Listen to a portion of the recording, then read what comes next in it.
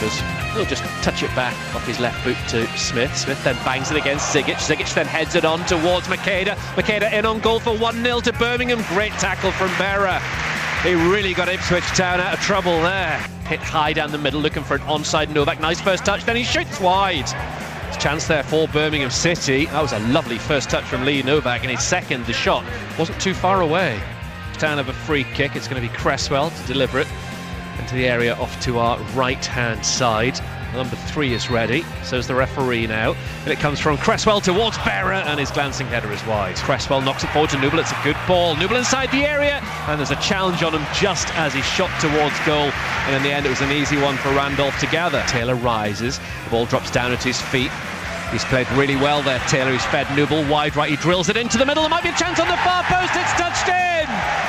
It's Daryl Murphy. The number 9 goes to 9 goals for the season, and Ipswich Town have the breakthrough. And what was nice to see all 3 strikers involved.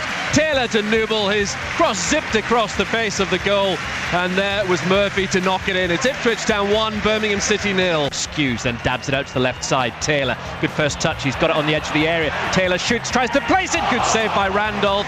Off to his left-hand side. He thought he was about to score his first home goal. Anderson, the substitute, gives it back to Murphy, who lost his footing, regains it, and he gives the ball to Taylor. Taylor tiptoes inside the area and tries to find the corner.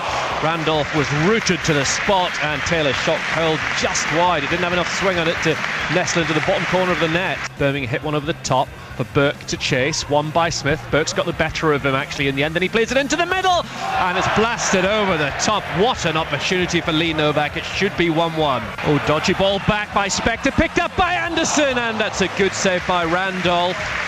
It's almost like Jay Tabb and Jamie Vardy a week ago there. That was a poor pass from Spector, and Anderson seized upon it and was unfortunate not to make it 2-0.